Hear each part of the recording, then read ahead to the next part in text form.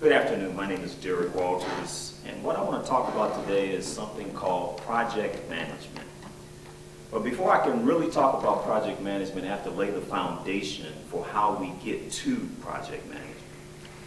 Typically, companies spend a lot of time doing strategic planning, and sometimes they call it strategic management, but in the business world, it's called strategic planning. In education and academia, it's called strategic management. So first, let me define strategic management. Strategic management is the art and science of formulating, implementing, and evaluating cross-functional decisions that enable an organization to achieve its goals.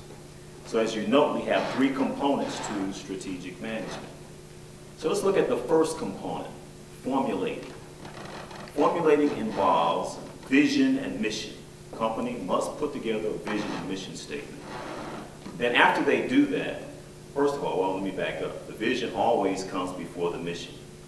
After they create a vision and mission statement, then they do what we call a SWOT analysis.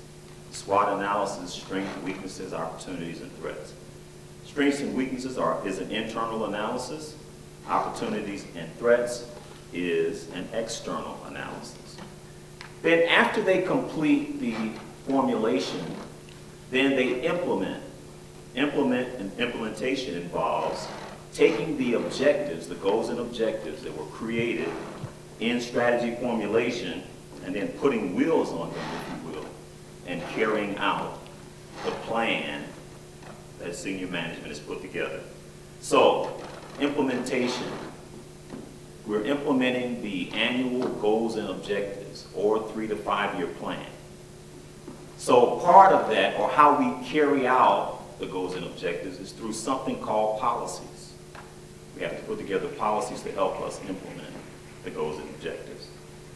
And then the third leg of this is evaluation. Formulation, implementation, and evaluation. Evaluation usually takes into consideration performance measurement. Performance measurement. So how do we measure performance? Well, in project management, I like to use that analogy in how we measure performance. Typically, we use something called earned value. Earned value is the value of work in dollars completed to date. Okay? So how do we get from strategic management to project management? How do we get from strategic management to project management? Well, after the company puts together their goals and objectives and determines what they want to do for the next 3 to 5 years and how they're going to do that, they also take into consideration what the customer wants, because we're in business to satisfy our customer. Obviously, if we're not satisfying our customer, then we won't be in business long. So company, senior management, what I like to call the OLT, Officers Leadership Team, puts together their strategy, which takes into consideration what the customer wants, where we want to be in the next 3 to 5 years, and then we come up with how we're going to get there. And typically, how we get there always comes back to putting together a project to help us get there. So, what is project management? Well, we put together a project that's carried out by a term called project management, or skill.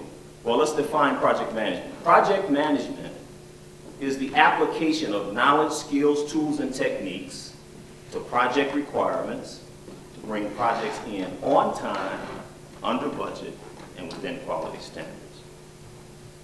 So if we're going to use project management, we need to know what is a project. We don't want to be doing work that's not project work. Sometimes people get confused with operations and projects. There's a major difference between operations and projects. Let's define project. Project is a temporary endeavor undertaken to produce a unique product, service, or result. Okay, so how does that differ from the other side of the coin, which is operations? Well, operations is repetitious. Operations is repetitious and projects are not.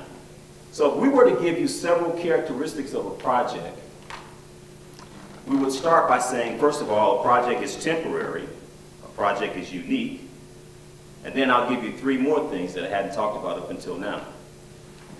Project is time-bound, meaning it has a definite start and end date.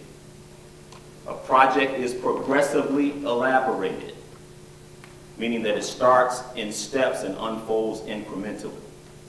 And then the last thing, a project is non-repetitious. That is what separates it from operations.